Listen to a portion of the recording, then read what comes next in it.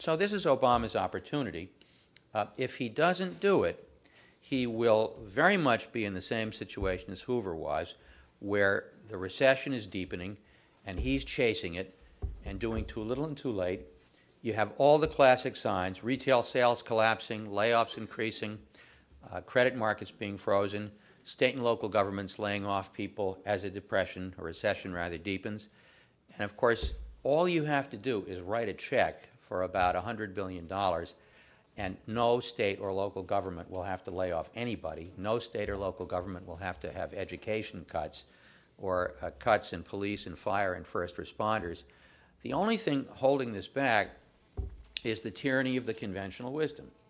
And the conventional wisdom is that deficits are a bigger worry than a depression. That's the view. You hear it over and over again from the media. Obama gives a speech and says we need to put X billions of dollars into infrastructure, and the shocked reporter says, well, my God, that'll increase the deficit.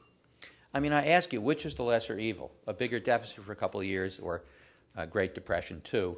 And let me leave you with some statistics, God help us. The ratio of debt to GDP, even after George Bush's deficit spree, is only about 40%. Public debt is 40% of 1 year's GDP. At the end of World War II, the public debt was 124% of 1 year's GDP, and that was on the eve of a great boom. Now, how could that be? How could a nation saddled with that kind of a debt have a 25-year boom? And the answer is to look at what we spent the debt on. We spent the debt on the recapitalization of American industry during the war, the retraining of American workers during the war, the reemployment of American workers during the war, science, technology. We came out of the war as the world's industrial leader, and the wartime production boom turned into a post-war consumer boom. So the question isn't within reason whether we can afford more debt. The question is what we spend the debt on.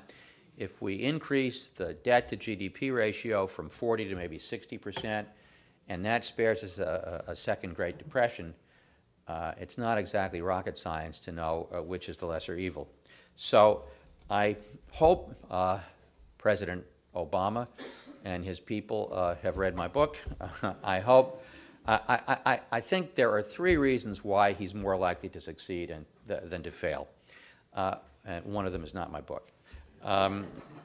One of them is his own character and his own capacity for leadership, and this is a teachable moment. Another is his desire not to fail. But the third thing we have on our side is reality. And it's very quickly going to sink in that the choice is to be bold or to fail. And I think this is an impressive enough man that I think he'll be bold.